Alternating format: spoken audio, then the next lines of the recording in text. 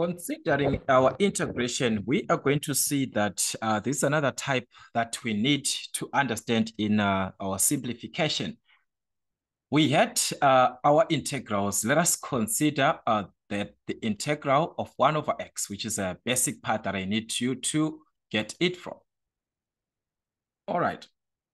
We actually understand that we cannot integrate something like this, x to the exponent of -1 with respect to x. For the consideration that for a trigonometric function, as you are integrating, we know that you are supposed to add a 1, then we divide by the new exponent. So it's supposed to be something like this. If we integrate, it's supposed to be x to the exponent of -1 plus a 1 over -1 plus 1, which does not exist in our mathematics. So as we understand that the denominator is not supposed to be equivalent to 0. This part does not exist.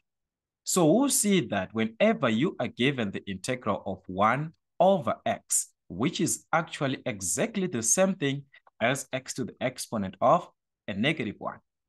So when you take this, you're going to take it to the reverse of what we had from the derivative. The derivative with respect to x of the ln of x, we saw that it gave us 1 over x. So that means, remember, our integration is the reverse. So meaning to say, if I am to integrate this, I'm going to have the reverse, which is the ln of x. So that's the integral of 1 over x with respect to x is going to give us what? The ln of x plus the constant of integration. So this is the major part that you actually need to understand in your simplification. You need to understand this part, how to integrate each part with respect to x. That's 1 over x is going to give us ln x plus a constant c. But let us consider this part that we are having now.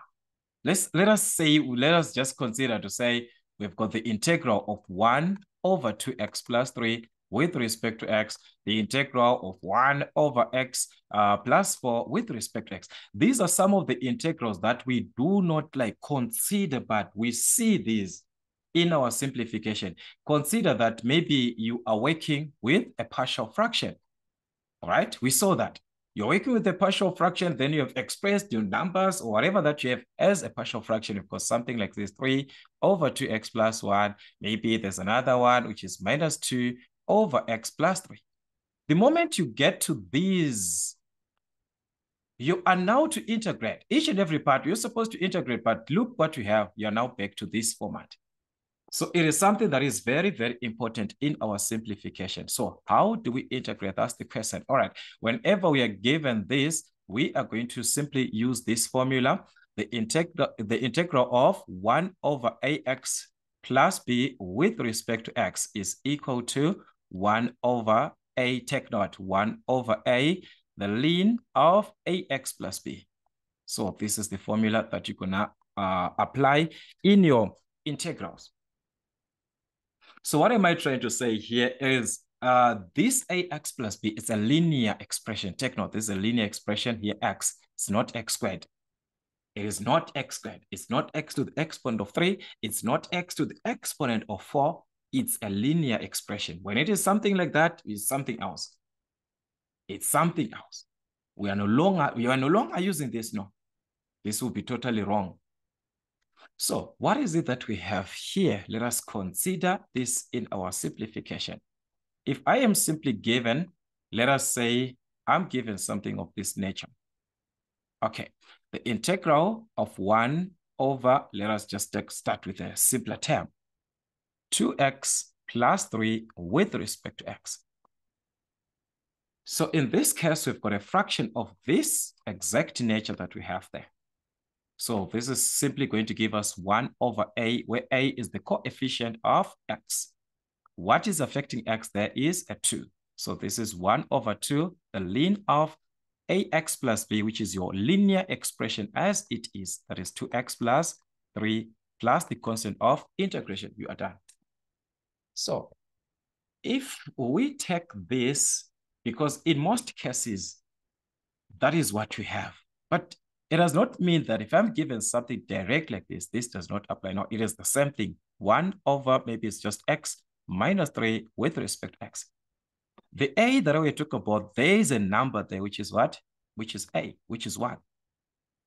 So that means in this case, I was going to have 1 over 1, of which 1 over 1 is just what? It's just a 1. So there's no effect there. I'm just going to have the ln of what? The ln of x minus 3 plus c, which is the most integral that we are used to. Most of us, we are used to that. That is, if I just see 1 over x, I just integrate that straightforward. It's fine. But it was something that was actually taken here.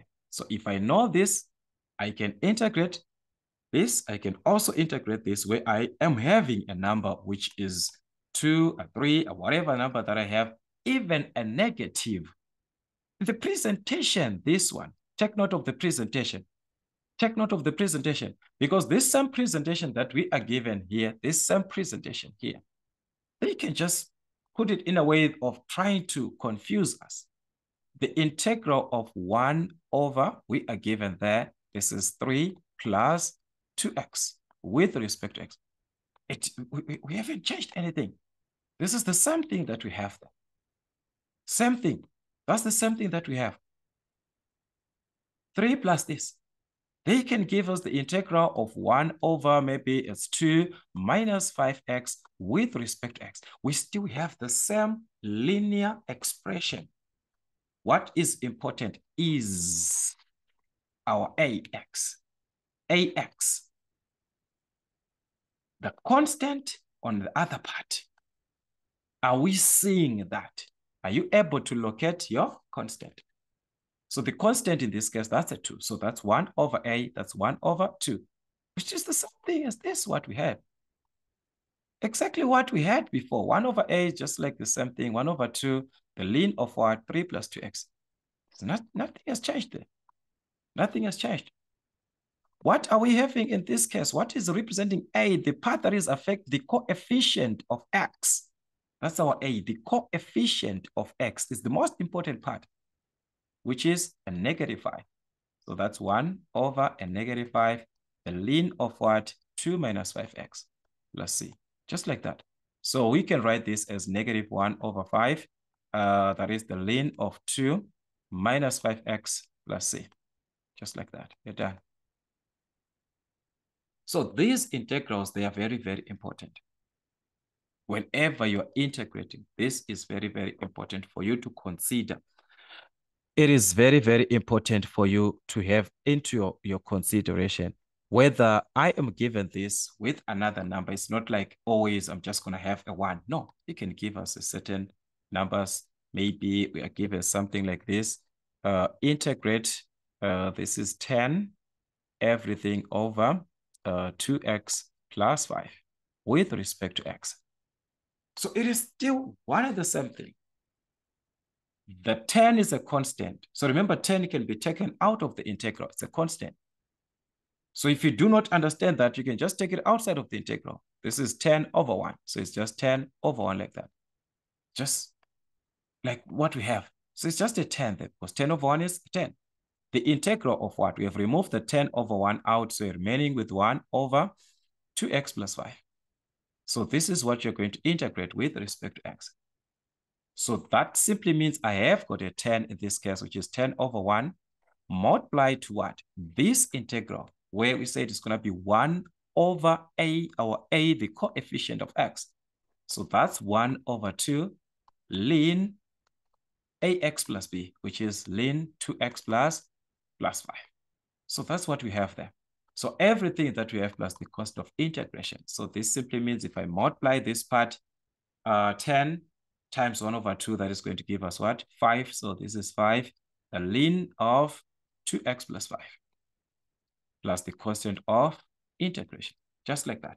So you need to work with more questions. Just try to revise as much as you can. You'll see that this is exactly what you have. So let us meet in our next class, but just also try to integrate this 7 over 3x plus 1 with respect to x. And also they can even give you the limits. Let's say there's a 4 and a 1. What are you going to have at the end? So you simply see that these are the integrals that are your basics. You just have to integrate there. Then whatever that you get is your final answer. You substitute your limits. So I want you to try that so that we'll talk, we'll have more on it in our next class. But for now, that's it, guys. From Maths on African Motifs, till we meet again.